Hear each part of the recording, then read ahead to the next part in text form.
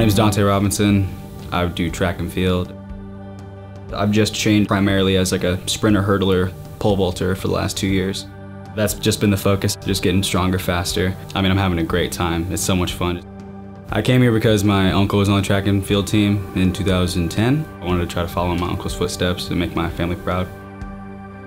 I'm from Pendleton, Oregon. I mean, if you know my story, broke my legs in high school, so I wasn't supposed to run at all. So my motivation is I just want to keep running while their legs still can.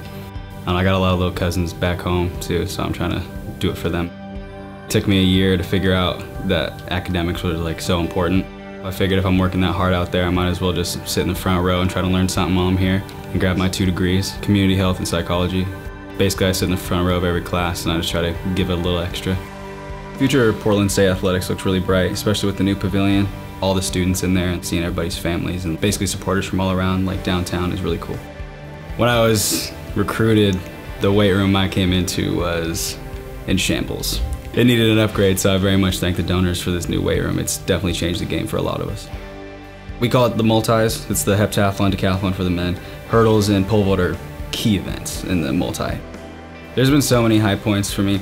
I've been fortunate enough to win 3 championships in a row for Portland State in the multis, and when I win the 4th one outdoors, I'll be the first one to ever do it. I'm in some pretty cool company that way. There's only been a few that have repeated that many times. It's just a whole new realm of motivation for me. I just want to be considered one of the best.